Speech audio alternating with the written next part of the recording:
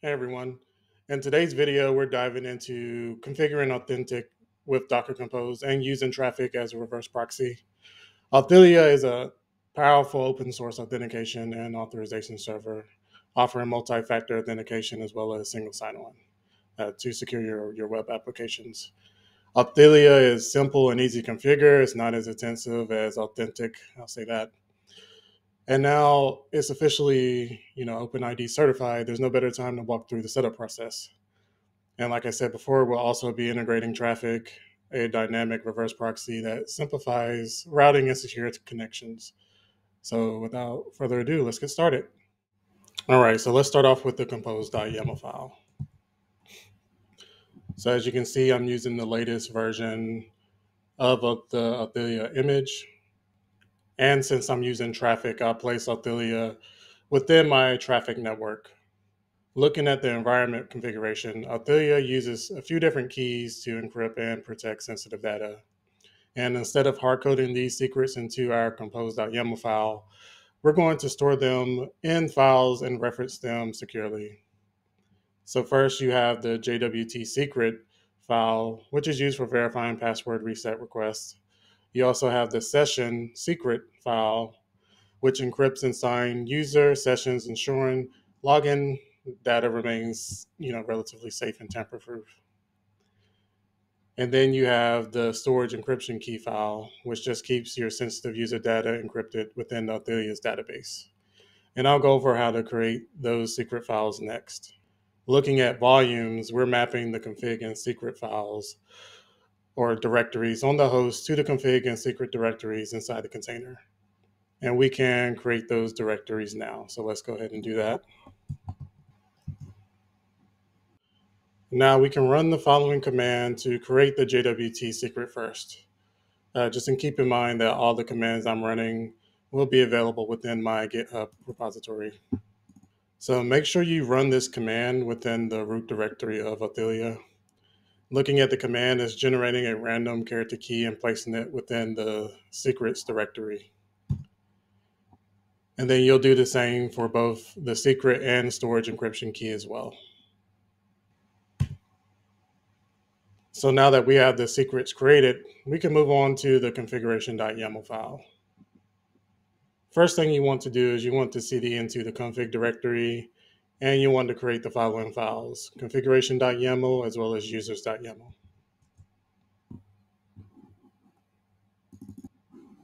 Starting with the configuration.yml file, this file is used to define core settings for authentication, security, and access control. It also serves as the main configuration file for where you can specify some parameters. Looking at the one I have here, I have my server configurations, which specifies what port Authelia will listen on, 9091, as well as enabling debugging, logging, as well as the dark theme. For the authentication backend, this is where you set the parameters for how users are configured. I specify the users.yml file to store user credentials and permissions, and use an Argon 2 as the password hashing. Moving on to access controls. This defines the access control policies for each service that are protected behind Authelia. So I have my default policy to deny. So if a service doesn't have a rule configure with the ones below, but it sits behind Authelia, it will deny access to the service. And then if you look at the rules that I have set up, I have two that are currently set up for Vault Warding as well as Photo Prism. You can also specify whether you want one-factor or two-factor authentication for the services, but you can also put bypass here as well. For session, you can specify how long you want the session to last for, and this is by seconds.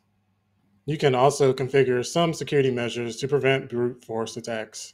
Here is set so that you can try to authenticate 3 times within 2 minutes before it bans you, lock you out for 300 seconds or 5 minutes.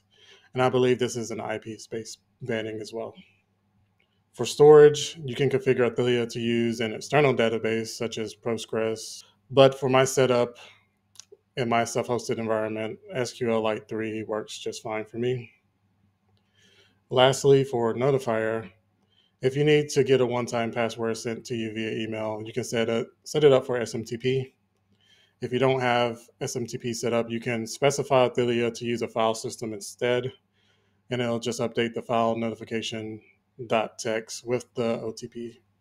And I'll show you what that looks like here soon. Moving on to the users.yml file. This is a file where you can configure users for Authelia. As you can see here, I have one user set up, the administrator, and then the password hash can be generated using the following command here. So this command runs the Authelia container temporarily to generate a password hash using Authelia's built-in cryptographic tools. Once you run this command, you'll just copy the digest and paste it where the password is. So here is the digest. I'm going to copy this command.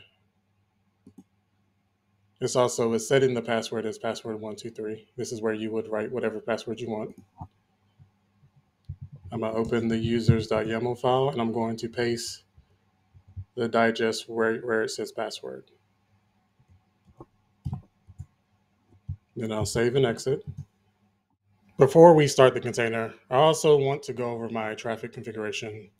So if you watched my previous Traefik video, you know that I do not use labels, so everything is configured under the config.yml file for Traefik. So looking at the router configuration for Authelia, not really going to explain this piece. Please watch my Traefik video for detailed explanation on how Traefik works. However, I will explain the middleware's configuration for Authelia. So here is the Authelia middleware's configuration. It was pulled straight from the official documentation. The only thing that was changed here was the verify link at the end. It points to my host that I have configured for Authelia above. Everything else is standard. So for any service that you want to place behind Authelia, you'll just add the Authelia middlewares to their router configuration. So the name of this middleware is just Authelia. And if you look up at my configuration for Vault Warden as well as PhotoPrism, I have in the middleware is Authelia right here. So now that we have our secrets created and configured, as well as our configuration.yml file configured, as well as users.yml configured, we can go ahead and start the container. And now that it's up and running, let's go ahead and look at the main web UI page. So the first thing you'll want to do is log in with the admin user that you created. In this case, for me, it'll be Jeannie AJ. And the password123. Once logged in, it wants us to register a device for two-factor authentication. So I'll go ahead and do that. For this setup, I'll use Vault Warden as my passkey. You can use your phone or YubiKey or whatever you want for this setup. So I'll click on register device and then web authn credentials. So it sent me a one-time passcode. So if you go back to the config directory, you'll see a new file has been created, the notification.txt file. And this is where the code is. So I'll just cat that and get the code now. And you'll need to use sudo for this as well. So as you can see, here is the code. I will copy that. And then I'll paste it. And click verify. So now I can enter in a description. I'll just say Vault Warden. And click next. And here I can just add Authelia to my Vault Warden instance. And that's pretty much it in terms of what to configure.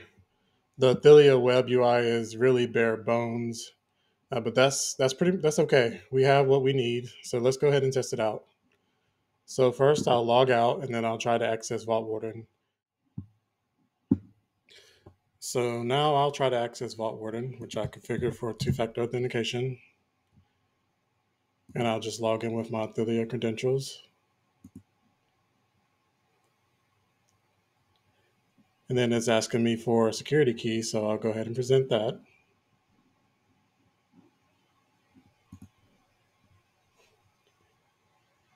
And then as you can see, I'm now logged in.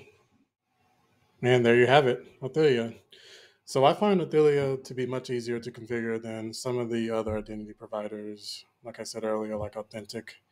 If you found this video helpful, please make sure you hit the like button and subscribe for more tech tips and tutorials. If you have any questions or you want to share your own experience, please drop a comment below. I'd like to hear from you. Thanks for watching. Until next time.